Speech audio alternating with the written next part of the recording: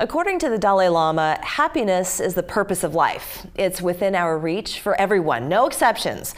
Well, a new book acts as a guide to achieving that birthright. Let's welcome Amy Newmark, author of Chicken Soup for the Soul, 10 Keys to Happiness. She is also the editor-in-chief and publisher of the Chicken Soup for the Soul book series, 182 new books since 2008. It is a delight to have you with us. Oh, well, thank you so much. I get tired just hearing about 182 books. We've got to talk about that at some point, but congratulations on your latest book. So tell us a little bit more about why you decided to write this particular book, why this subject matter was an inspiration to you. This is a real passion project for me because I've been doing this job for 14 years. I've been so privileged to have read tens of thousands of personal revealing stories from people where they share their best tips and advice and wisdom about how you should live your life, how you can be happier. So I wanted to compile all of that wisdom, which I've been using in my own life.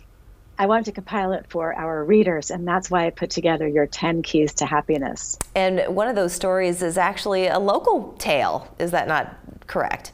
Absolutely. So one of our keys to happiness is to do for others, because in doing for others, you feel so much richer yourself. And Miriam Van Scott, who's from Mount Pleasant, wrote a story about a woman she knew who was depressed until she did some acts of kindness for a woman at her church, and that turned her own life around. Isn't that something? And amongst the 10, would you say that that's one of the most important ones, is to do for others as opposed to doing for yourself, that is a key to happiness? It is, and it plays into one of my other keys to happiness, which is to always count your blessings, because it's when you're mindful of the good in your life that you don't focus on whatever you lack in your life. So that's a really important key to happiness. One more key to happiness that I think is essential is using the power of forgiveness. It frees you to move forward. Which I know is very difficult for a lot of people, and myself included. You know, you've had those moments, but it is true, once you've done that internally, you do for yourself of those chains of, it's a burden on your psyche, on your emotional health.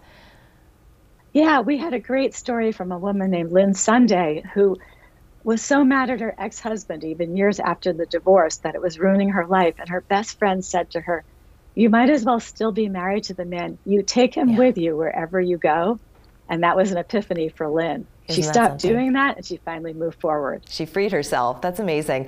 Well, let's talk a bit about the series, Chicken Soup for the Soul. We have seen for years that title on store shelves, bookstore shelves, libraries, everywhere. And it came into play first in 1993, but then you resurrected it in 2008. So can you tell us a bit more about that journey?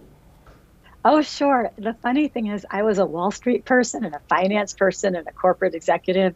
And now here I am, editor-in-chief of Chicken Soup for the Soul, writing these books. And it's been fabulous for me. I mean, talk about pursuing your passion and doing something that's meaningful. Yeah. And so I've been working on these books since 2008, and we never run out of fabulous new topics. But this particular one, your 10 Keys to Happiness, really synthesizes everything that I have learned in these 14 years into one volume. Now that you've come out with this book, 10 Keys to Happiness, what is next for you? Oh my gosh, so many great books. Right now, I'm in the final days of editing a book called Miracles and the Unexplainable. It's coming out this fall. It will give everybody chills when they read it. That's incredible. I can't wait to see that. Really loving this 10 Keys to Happiness. I want to thank you so much, Amy, for joining us today. Thank you so much for having me. Good to talk to you. We're back after this.